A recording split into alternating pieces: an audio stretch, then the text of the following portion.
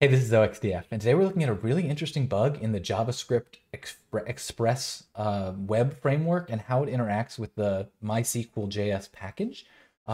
There's a way that a developer can try to go what they believe is the secure way to do SQL using prepared statements/escape functions and still do it in a way that leaves it vulnerable to SQL injection.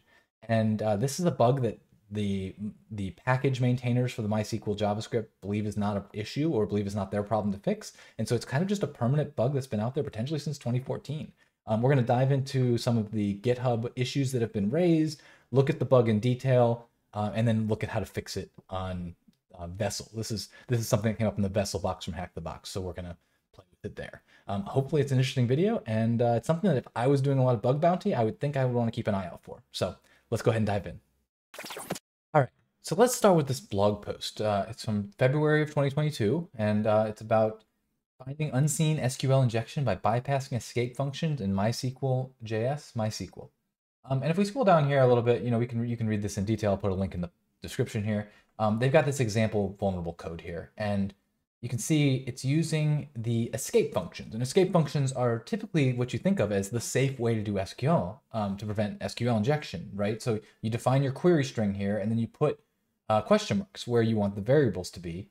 And if you then pass in, so you're passing in username as the first question mark and password as the second question mark, and presumably the escape functions are going to make those things safe so they can't do SQL injection when you put them in. At least that's what I always assumed escape functions were meant to do.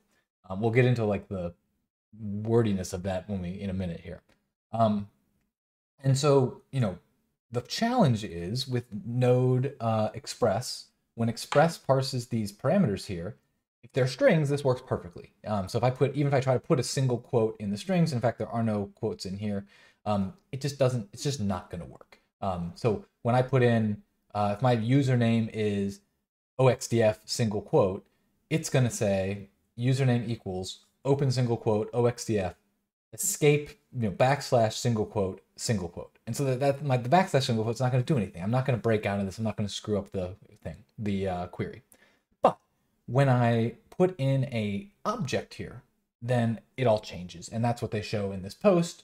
We can see right here a payload where they send in username admin password equals 1, like that, nested like that, and that's going to break this whole thing. So let's jump over and take a look. I've got VS Code up here with the in the box. While we're doing it, we get the source code, and you can see right here this is virtually the same code that was in that blog post. And so we can select from there with the username and password, and that's gonna cause that's gonna be vulnerable to this attack. Specifically, we can jump over to this issue actually that was raised in February of 2014. I'm running into this instance when where username equals question mark, and they're finding a vulnerability there, and people are talking about it in here. They say, this is happening. It can be anything with a body parser. Let's scroll down here a little bit.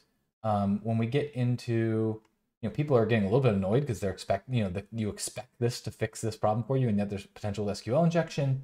And we get down to this post right here where he says the module only has a small README which has all the question mark stuff explained.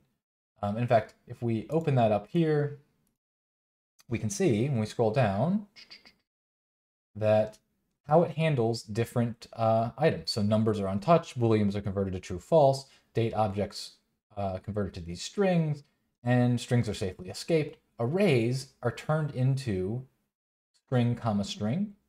Nested arrays, blah, blah. Here we go. Objects that have a SQL string method, we'll call it. Objects are turned into key equals parenthesis value. And that is the vulnerability that we're going to take advantage of here. If we come over here, and I'll just create a new notes.txt file to write in here. So if we come here, and let's grab this right here. If we come over here and we write in and we pass in an object, and that object is becomes, let's just say username equals, that escapes just fine because we pass in a string, username is admin like that, but then our password becomes password equals, and then the object, when it specifically says, let's go over here, key equals val. But it actually turns out because if the value is a number, it's going to just be the number. So it's going to look like this. And this ends up getting shortened into 1 equals 1 and going away. And that's a problem. There's actually, well, I won't, there's more posts. This is actually a really interesting issue that was raised, and it's worth reading through if you want to understand this vulnerability more, but I'll leave it at that. So now let's see the vulnerability in action, right? So we can go here, let's see, we'll go to vessel.hackthebox. We will log in. We'll try to log in as admin with admin. It's going to fail. Let's grab my burp here. We can go to HTTP history, and there's our post to login. We'll right click and send to repeater. Into repeater, we can start to change this. This vulnerability works both as an XURL form encoded and in a as JSON. I just think JSON's easier to work with and easier to see. So we're going to do a real quick convert this to JSON. I wonder if there's a way in burp that's just sort of built in to do this. There probably is, and I just don't know it. But this is not too bad to just add some quote marks and some colons.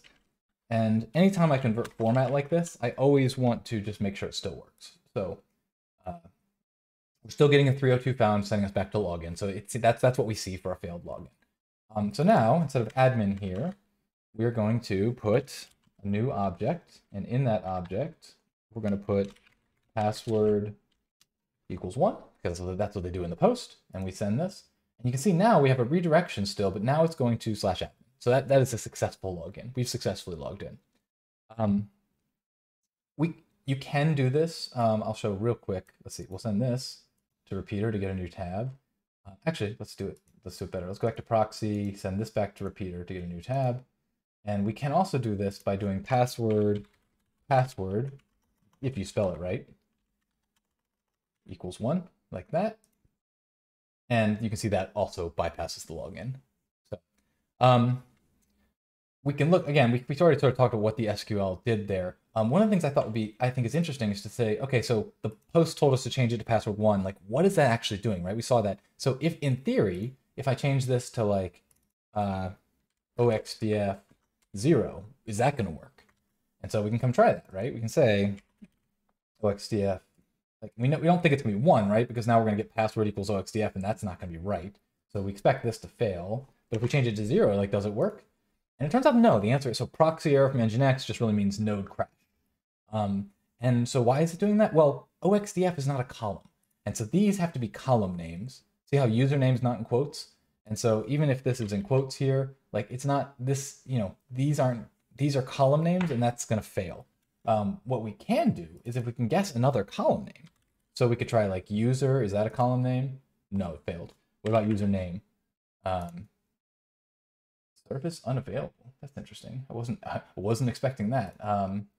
Okay, that might have just been a bug for requesting too quickly. But you can see now, look at that, we're redirecting /admin. So we basically said if password equals username is false, and that's going to return true as well. So that worked as well. But it's just important that you have column names. So you can actually use this to enumerate column names as well. So last thing, how do we fix this? And this is where the answers from the devs, if you read through this channel, basically they say, it's not our job to deal with this. We say what we handle and what we don't. It's your expectations that are wrong. You should deal with it. I don't think that's very good, because when I see these escape functions, I expect it to produce safe things that can't be injectable.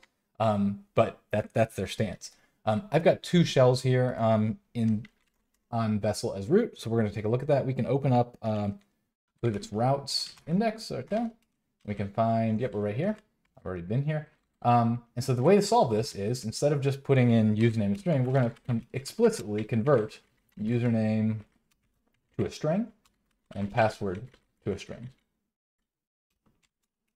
And now we can save that. And if we come down here, we'll do, I'll actually show you. So like, we need to figure out like, how is node running? So we might do like a metstat minus, oh, did I lose my window? Reset. Okay, netstat worked, minus tnlp. We can see 8,000 right here is node, and that's the program name. We could say, we want to say, okay, so like psaux dub grep node, we can see, okay, so here's our process, and it is running user bin node on this thing. It's running as data. So we're like, well, now we want to know how is that starting. So one thing that's very common for how it's starting would be a service. So I might do like a grep on, let's just say like vessel.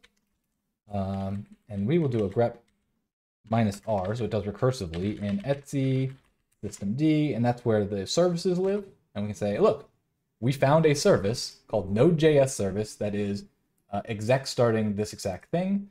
If we cat that, etc system, man, typing in systemd, that's in system node js.nodes.js.service. So we can see it is running as data. That's good. So now we can just do because we're root, we can do service node restart.